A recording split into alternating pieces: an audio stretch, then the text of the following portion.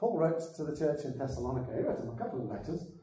We're looking at the first one, and we're looking at the second chapter of the first one. So let me read the first few verses of 1 Thessalonians chapter 2. So, for you yourselves know, brothers, that our coming to you was not in vain.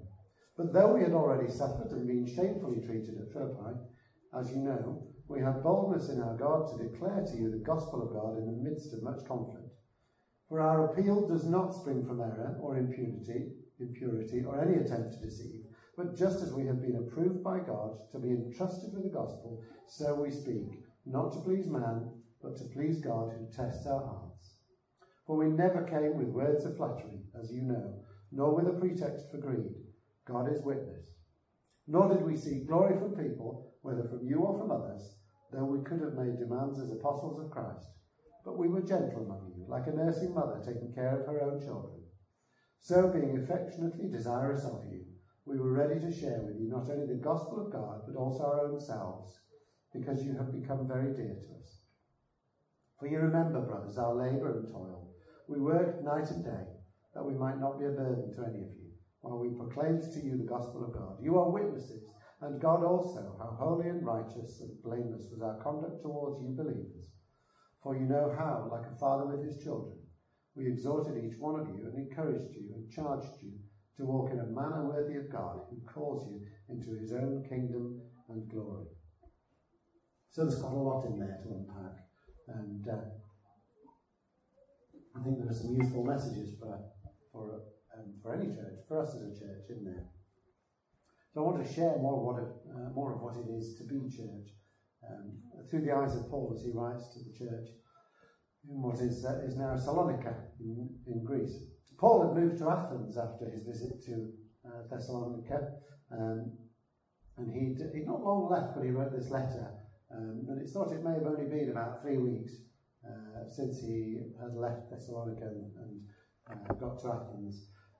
But yet he received some news of trouble from Timothy. And Luke tells us in Acts 17, in verse 5, that when Paul planted the church in Thessaloniki, the Jews were jealous and set the city in uproar. And we can puzzle about what that means. What does it mean to set a city in uproar? But I think it was the talk of the town. There was lots of news going around. Because if what the Thessalonian believers were now proclaiming, that Jesus was Lord, that was a real problem for the Jews.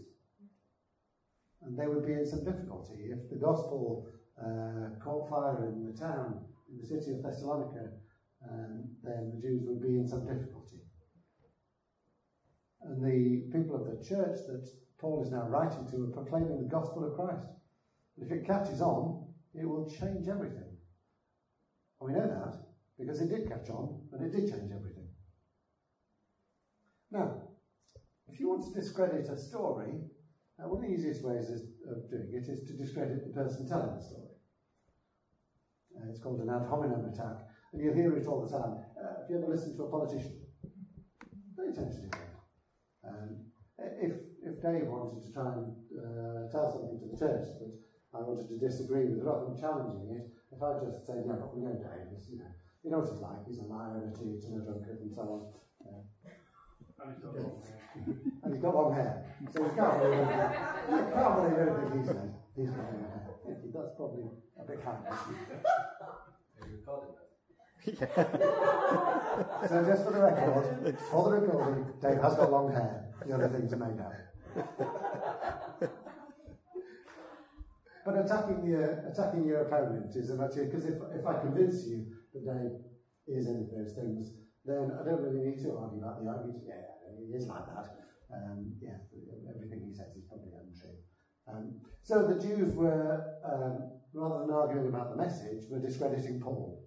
And it doesn't define what their accusations were against him, but they were discrediting him. So Paul, in this passage, defends himself. Not because he wants to claim greatness for himself, but he wants to defend himself so that people will say, okay, if Paul is the man of integrity he claims to be, then his message is worth hearing. And so, verse 3, 4 and 5 is very kind of very positive message from Paul. Our appeal does not spring from error or impurity or any attempt to deceive, but we have been approved by God to be entrusted with the gospel. So we speak not to please man, but to please God. We never came with words of flattery, nor with a pretext. God is our witness. He sounds like he's defending himself. He sounds like he's in the witness box. He sounds like he's the accused. He's making a solid case. He wants to affirm his integrity. He wants to describe the source of his authority. And it's the same as the one that he now declares he wants to please. He denies any wrongdoing. And Paul establishes in this his credentials as an apostle, as he does in several letters. He justifies himself, not out of pride, but because he wants to point out clearly that the message is more important than the messenger. But actually, if the message is going to be believed, the messenger has to be believed. As we kind of move on to the next bit, having just sort of given that context, I want to just look briefly at our calling of our church. What are the aspects of our faith which we hold dear to? And we've talked about these things before, part of the makeup of any Christian church, and that we want to reflect the grace of God in worship.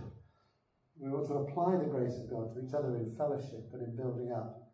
We want to extend the grace of God to our community, to our nation, to the ends of the earth, to see people saved. So those three things: we want to reflect the grace of God in our worship, we want to apply the grace of God to each other in fellowship, and we want to extend the grace of God as we reach out to our community.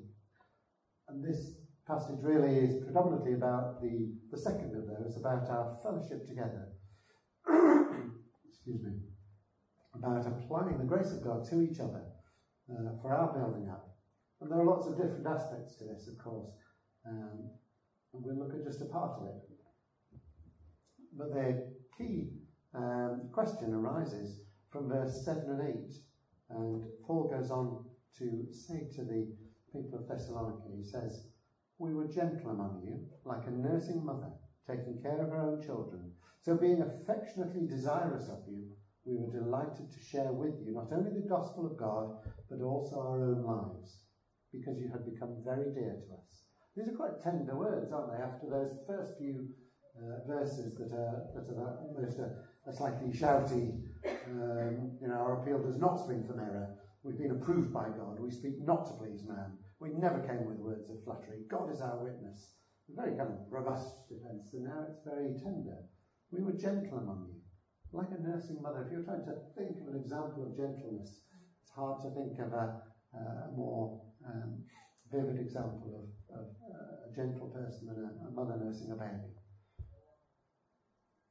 And Paul writes, we share with you not only the gospel of God, but also our own lives.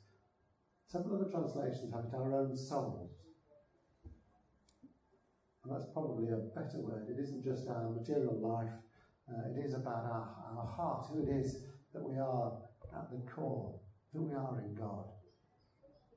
So let's unpack this. We heard a few weeks ago, last time I spoke, from this passage, from this book, the way the gospel breathed life into this city. In chapter 1, Paul writes, "For our gospel came to you not only in word, but also in power and in the Holy Spirit and with full conviction. You know what kind of men we proved to be among you for your sake, and you became imitators of us and of the Lord." So the gospel arrived full of power, and people became imitators of Paul and Timothy, and lives were changed. And that's what we want in this town, isn't it? We want lives to change. There are people out there who don't know God. There are people out there crying out. There are people who are thirsty because they've not heard the word. Or they've heard it at some point in the distance and it's been forgotten or put aside. Or they've been, as Jesus speaks about the parable of the sower, that they've heard the gospel, but the sun has burnt it, or the thorns have choked it, and it's not been productive in their lives. We want to see lives changed in Penistone as they're changed in Thessaloniki.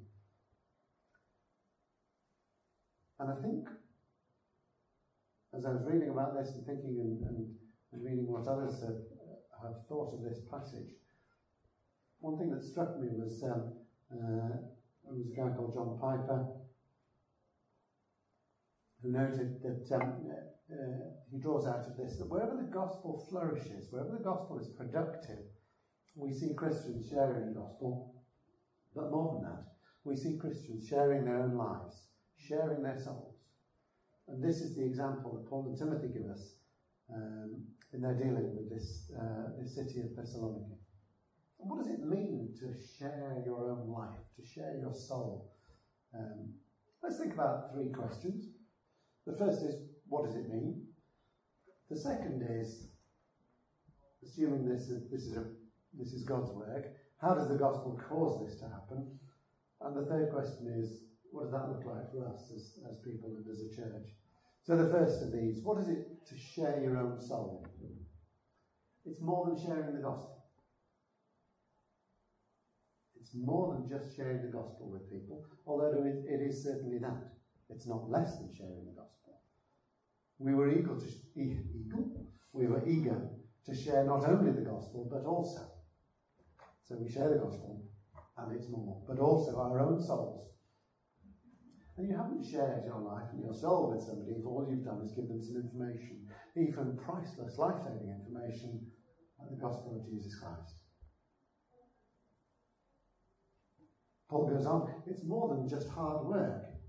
Paul and Timothy worked hard. Wherever they went, from city to city, they made a point of not being a burden on their hosts. Paul made tents, and he taught the new believers as well. So he didn't come to a fledgling new church, which initially would have perhaps just been two families gathered in somebody's house. He didn't come and say, I need you to tithe so that you can pay my salary. He came and taught them and shared the gospel and shared what God had given them. And then in the afternoons, evenings, who knows when, he started sewing and made some tents. The first tent we had as a family, when my mum and dad had, I think was one of Paul's tents. It was ancient, it weighed a ton, and it's one of those massive steel frame things that you needed a caravan in order to transport this tent. It was just awful. And by heck, it just would not die. It just went on. It was well made. And we were desperately hoping that it would eventually pack up. Eventually it did. But Paul and Timothy, Paul made tents. He says in verse 9, you remember, brothers, our labour and toil. We worked night and day, that we might not be a burden to any of you while we proclaim the gospel. So Paul very clearly is saying, we're coming to bring the gospel. That's not enough. We want to share our souls. We're sharing the gospel anyway. We're working hard. It's more than that. Maybe it's about being holy and blameless. Verse 10, it says, you are witnesses, and God also, how holy and righteous and blameless was our conduct towards you, believers. And again, the answer is, no, it isn't that either. So what does it mean? See, the heart of Paul's self-giving is seen pretty well. Let's just skip forward to verse 17. Verse 17, it says, since we were bereft, and the word really means orphaned, we were bereft from you, brethren, for a short time, in person, not in heart. We endeavoured the more eagerly and with great desire to see you face to face.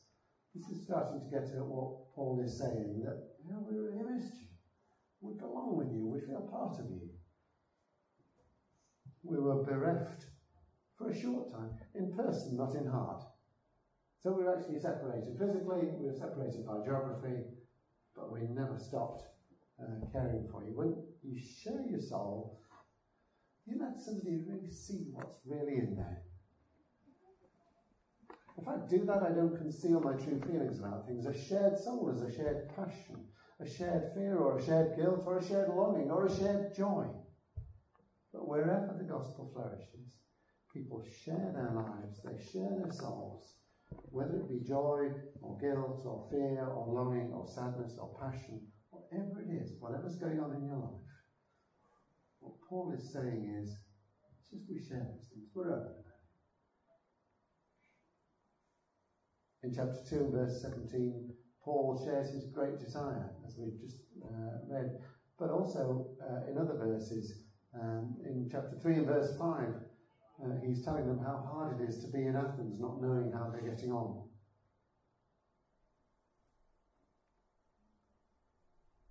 So let's just take a moment to think about whether we are living that passionately with people. Do we as a church live that passionately together? Do we share our lives and our songs? Do we know what it is to be open and broken and happy and sad and messy with each other? Well, let's move on. How does the gospel cause this to happen? Verse 7. You know that transition from Paul defending himself, being very robust, to verse 7. We were gentle among you, like a nursing mother, taking care of her children. In Galatians, Paul writes, the fruit of the Spirit. The fruit of the Spirit. You remember those things. The fruit of the Spirit is, it's giving orders, it's obeying orders, it's being shouty, it's being rough and tight, it's being determined and resolved. No, it isn't. It's gentleness, kindness, faithfulness.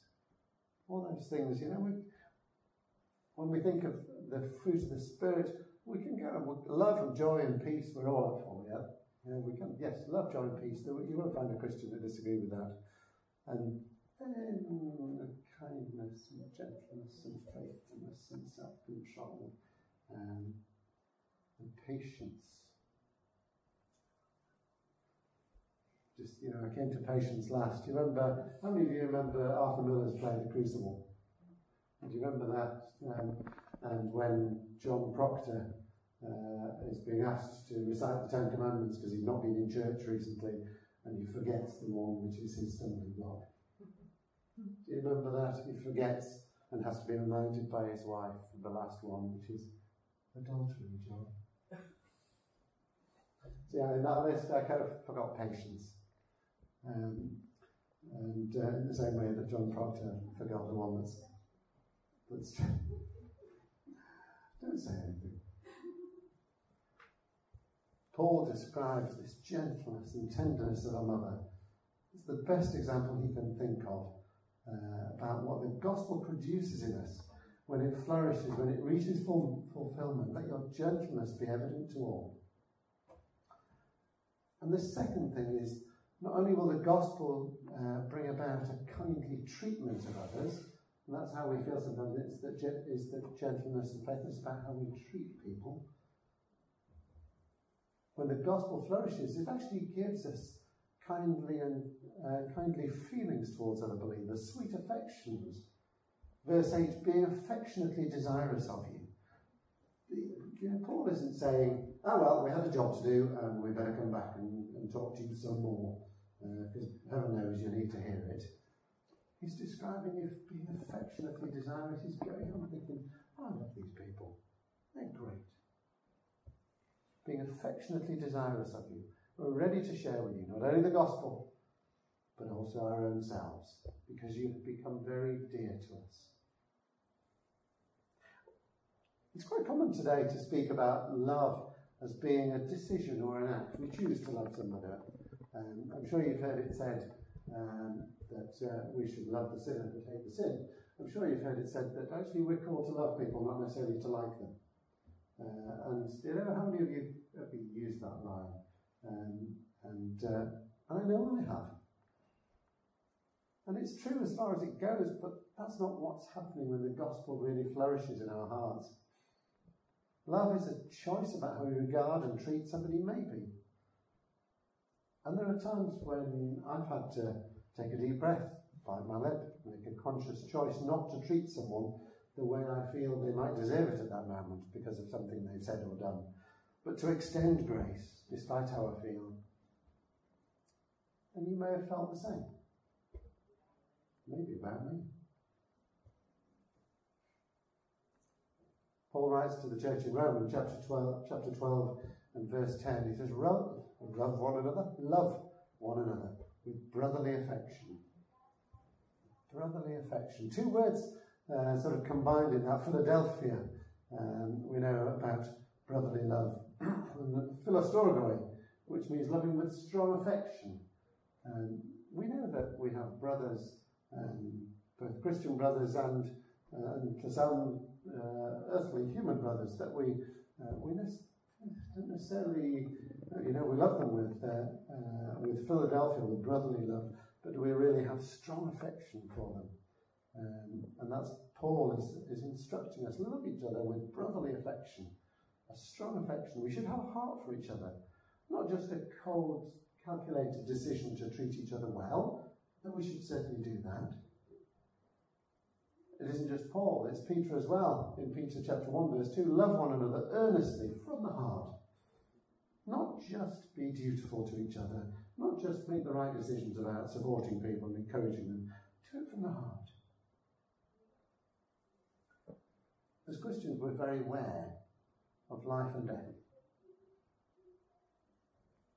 And like everyone else, we plan for the future. We kind of think of our immediate future in practical ways. We kind of try and have a pension if we can, and maybe pay off a mortgage, and think about retiring at some point. But really our perspective is eternal.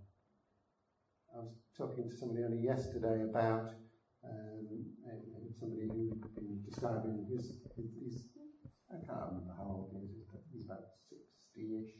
He was talking about how he'd had some health problems and how things were getting worse, and he made some offhand comment about, we've only got so many years, and we might as well enjoy it, and it'll all come to an end. And I said to him, well, what's your plan for afterwards? And he said, there's no afterwards. Yeah, there really is. There's a plan for at which point, well, I stopped on his bike and rode on without talking anymore. But, I see it from time to time. We'll pick that up another time. But we're aware of life and death. It's not so long since we were thinking about Easter. We think about the death of Jesus, and then we think about the life of Jesus in resurrection. We we live on the brink of eternity, and we look at each other, and we should have in our hearts the sweet affections. And at the time of death, we think very much about kind of farewell and about reunion. We know that we may be separated from each other for a time, but the reunion will be sweeter than the sorrow of the parting. And so we live in this moment of knowing about the extremes of affection, and we should be getting to a point where we share our lives and souls, where there are sweet affections. What does it look like for us? Is my third question. Jesus said these words, "By this will all men know that you are mine, that you love one another." That you love one another. If we want the gospel to be effective in this town, through our church, through us, we must first know what it is to love one another. People need to see that we love one another.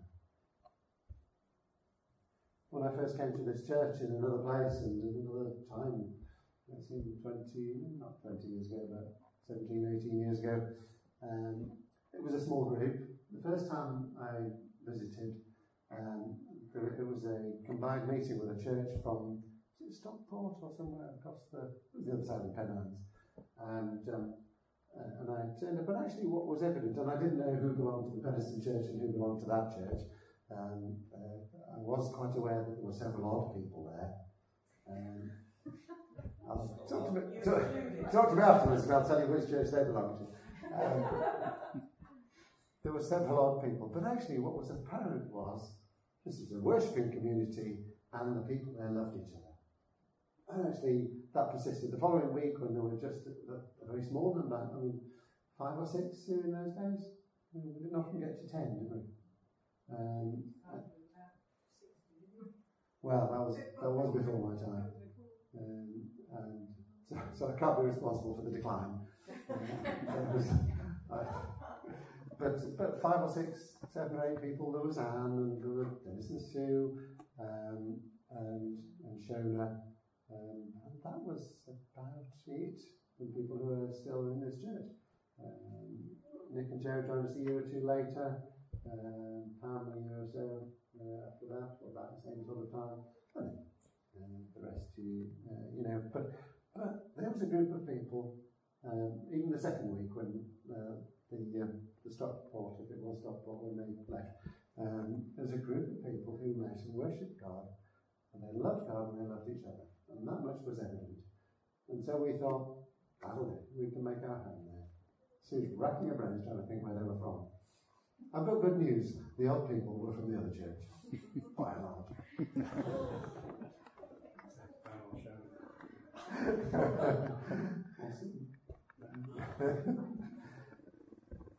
So it's really important, isn't it, that kind of, that not only that we are known to belong to Christ because we love each other.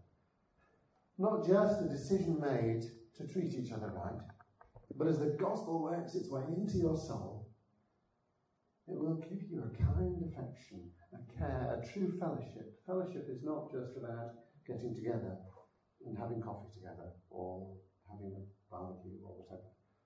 Not that eating and drinking are part of fellowship, but it is about a kind affection. And so my question is, how is this for us? What does it look like for us? Do we spend time together? And I don't mean on a Sunday. Of course we spend time together on a Sunday. Here we are, together on a Sunday. I don't even mean hand grip on Tuesdays. I would say, if that's not your practice, just pray about it, because we should be together. And I know we all get busy, and we all have family life, and we all have things going on around our health, and times when we feel we can't face it. But think about this. When did you last see a member of this church family outside Sundays and Tuesdays? When did you last see one? When were you last in touch just to offer help, or ask for help, or just to have coffee? Just to meet up, to have kindness, to share kindness, to go for a walk, to talk about something every day. But if it's been a while, then I'd encourage you to take a step this week. Just send a text to somebody asking for help, or offering to help. I got offers of help this week, only yesterday. Just a text from somebody saying, is there a small thing I can do for you for tomorrow? It wasn't a big deal, but it was just a kind offer, and it was gratefully received.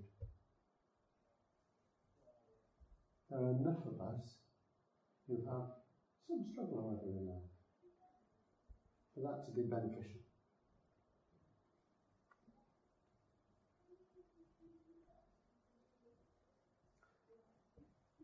But as we draw to a close,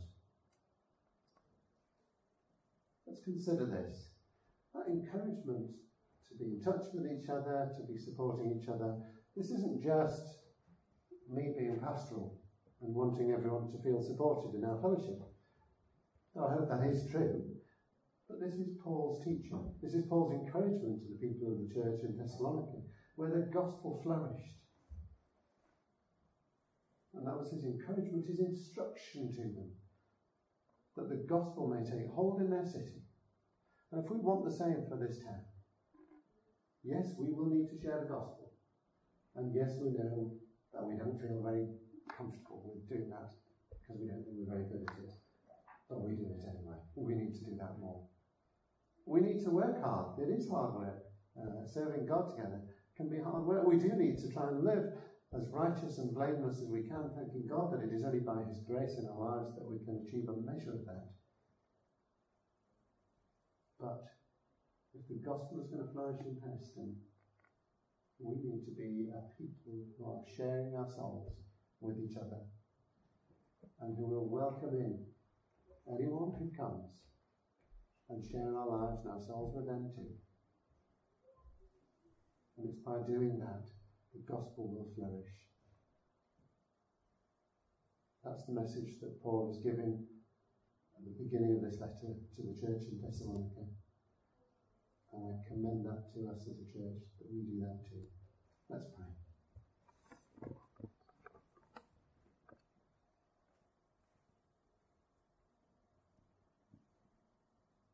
Lord, so often we've asked for transformation in this town. We've asked for people to come to you. And we long to see hundreds, if not thousands, flooding your houses, coming to know you. People coming to faith for the first time, people having their faith rekindled. And we want to be a people who will share the good news that you've invested in us, so that people can hear. But we ask, Lord, that by the Holy Spirit filling us, we will be able to share our lives with each other and with those who come to receive you. So that the gospel not merely gets heard in this town, but that it flourishes. And we know, Lord, that that is entirely a work that you do. And we want to be part of it.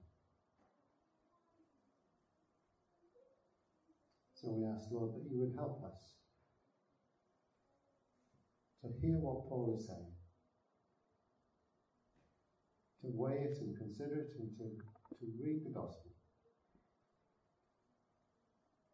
and to submit our lives to you, so that we become more like you, so that we love one another ever more closely, and so that those around us will see that and will come to faith. We ask that in your name and for your glory. Amen.